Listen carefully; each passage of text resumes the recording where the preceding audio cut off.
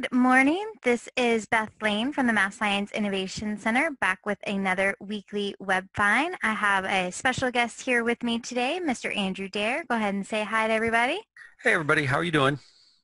Welcome. So recently we did a weekly Webfind on Desmos, the online math tool, and there were so many features that we were going over and sharing, and we've gotten some feedback to see if we could dive into that activity builder section a little bit more. So if you could walk us through some more ways to start using that, that would be great.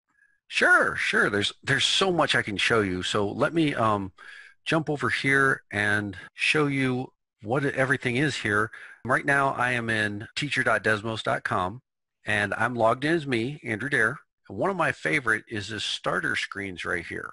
And if you click on this, it actually shows you collections that Desmos has created for us to be able to start doing our own activities. So if you want to be like, oh, I don't know where to start. I got this blank screen and I'm not sure where to begin. Well, you can start here. These are already pre-built and all you have to do is adjust them for whatever you want to do.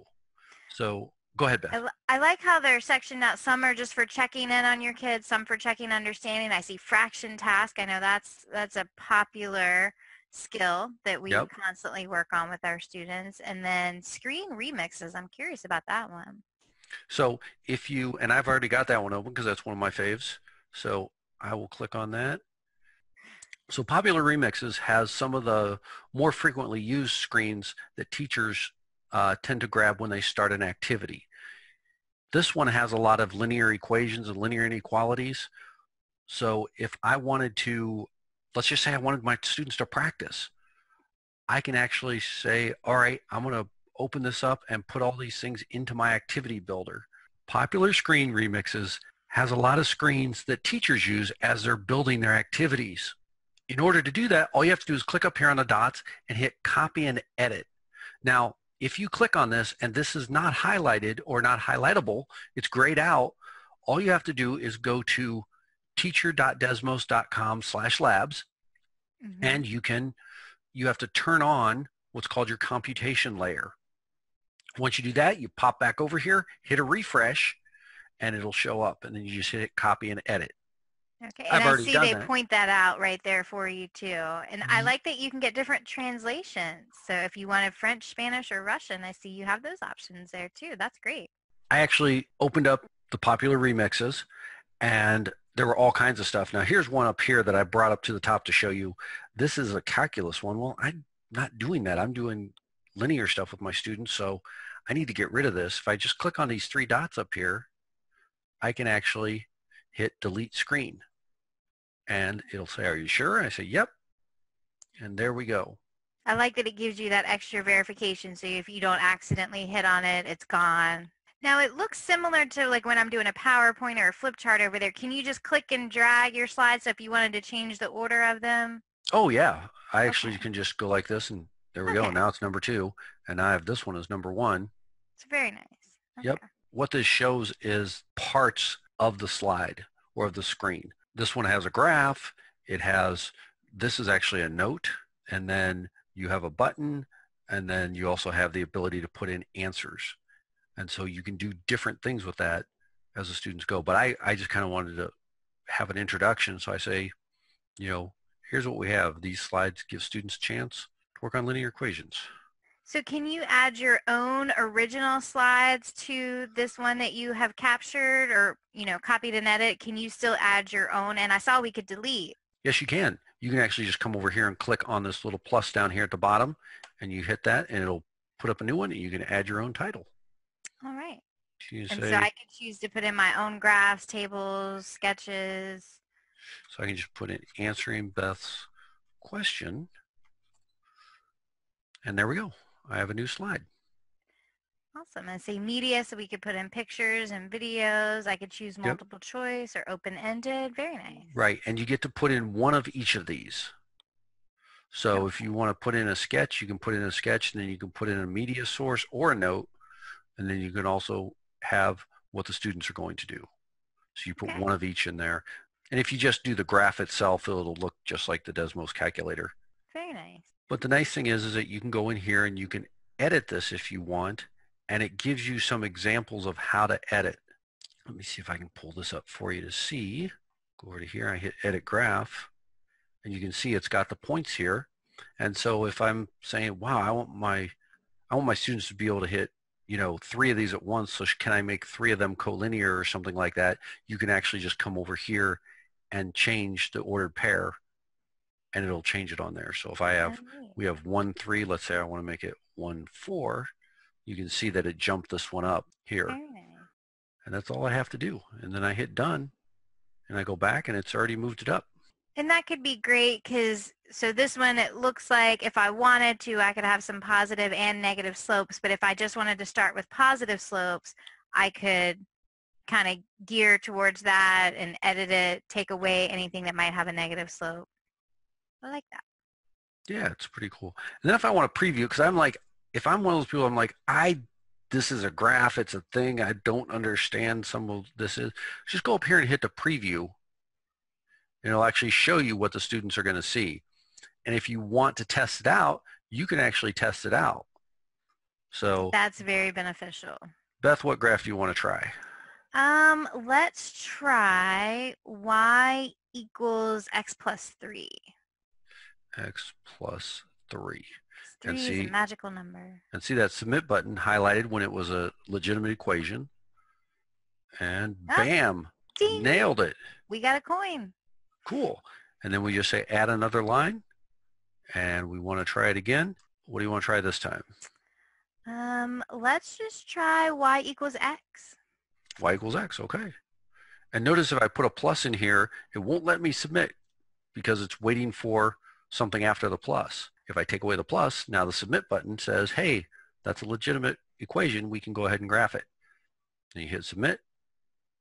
Bam, got another one. You're on fire. Nice. This is a fun one too. I love this one. It's landing a plane, and you have to be able to land on the strip, and then you submit your equation. So if you think about teaching kids and teaching them about linear graphing, they're going to have to know right away that this is going to be a negative slope, because if you put, y equals 2x in there and hit submit, well, I just crashed the plane. Jumped away. Yeah. So it should give them some idea of what to do. And then giving them just that open-endedness, hopefully they'll come to the idea that, oh, if I do negative 2x, well, at least I'm going the right way. And I like that the plane is jumping because it's forcing them to understand that last part of the equation, that y-intercept is your starting point. So if we're starting, it looks like the plane's on 15, so we would need to have that plus 15 in there. Yeah, and we can... some context to that raw equation. I like that. Yep, and then you can just say, okay, let's try that. Oh, okay, well, at least we're nearer to the landing strip. So maybe I just edit my response and I'll try negative x. Well, that got me a lot closer. So now that idea of guess and check can work, and then we can ask students what they tried, how they did it, things like that, and they'll be able to figure out, oh, negative means it goes this way, and positive slope means it goes this way. Those kind of things are great for kids to, understand, and just solving a worksheet or graphing from a worksheet doesn't always do that for them. Absolutely. So I'm seeing underneath your text box, it says learn how to type math. What happens that when we is click really on cool. That? You click on that and it shows you all the ways to put in different things. So if you just use, like down here you see A over B, if you just use the slash, it will show you the division or make it as a fraction. And that's important because I hear from students a lot, especially when we don't have the actual division symbol on a key. They're wondering, where's the divide symbol? So connecting that and giving them these little hints right here, this is great. Yep. Here's a linear slalom that they put in an equation, and their goal is to try to basically, quote unquote, ski between the purple markers, the blue markers, and then the red markers. to see if they can get one single equation that goes through all of them. I could do something like y equals, let's see, let's do 2x plus, I don't know, what do you say, 3? Sure, 3. We used we'll 3 try that. earlier and it worked. Maybe it'll work Yeah. again. Ooh. Well, we made it through one gate, and I like how the gates gave us some color to give us confirmation that we were successfully between the gates. Right. And now as I go in and edit my response, I can say, oh, well, maybe if I choose 5, that'll do something.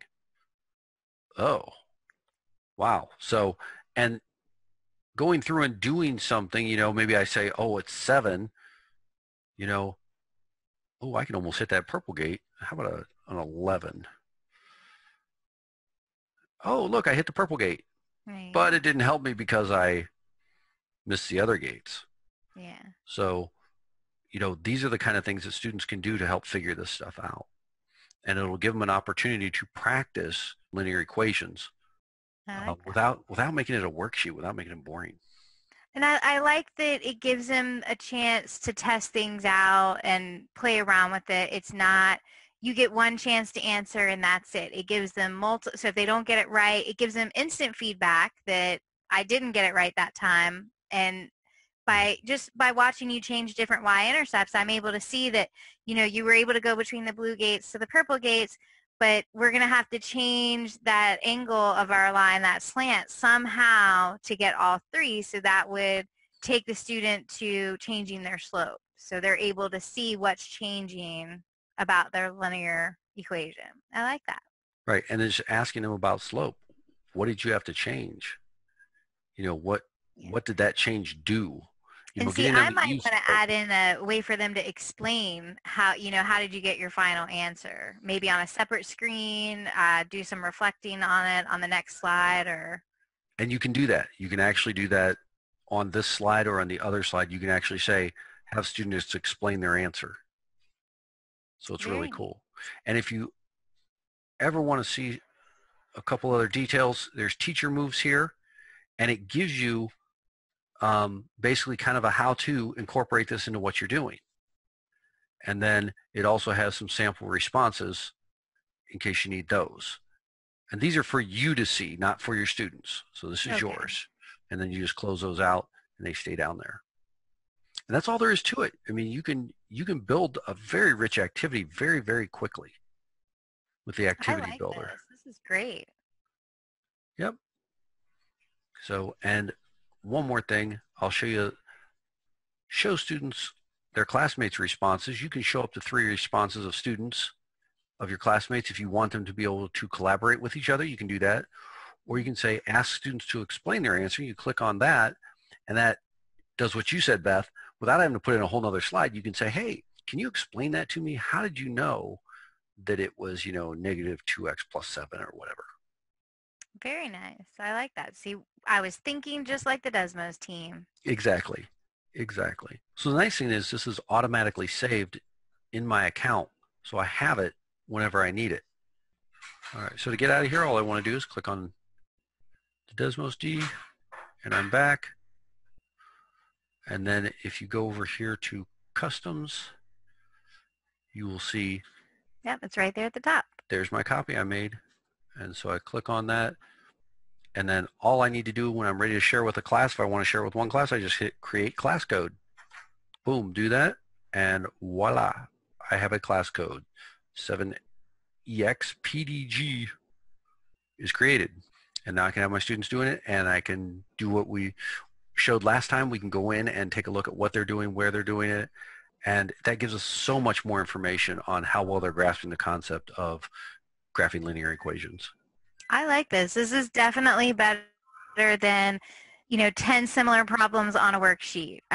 Even if I just sat there and played with that airplane, for 5 to 10 minutes, that I think is going to help me understand what's happening with that linear equation more than 5 dry problems on a worksheet. So that's great.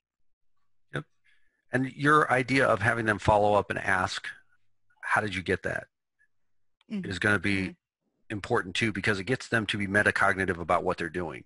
Yeah. Their ability to think about it and be able to, go, oh, I did that because I was able to change the y-intercept, or I was able to change the slope.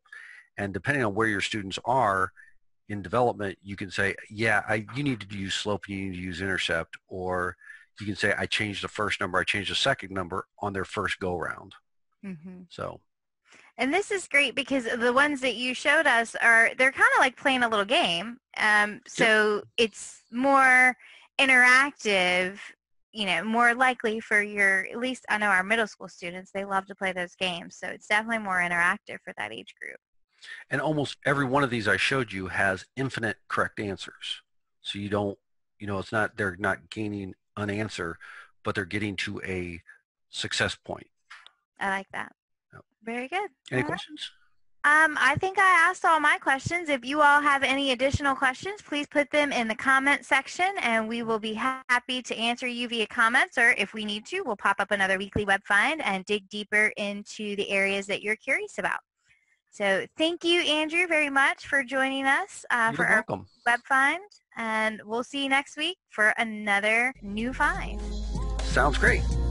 Take care. Bye-bye.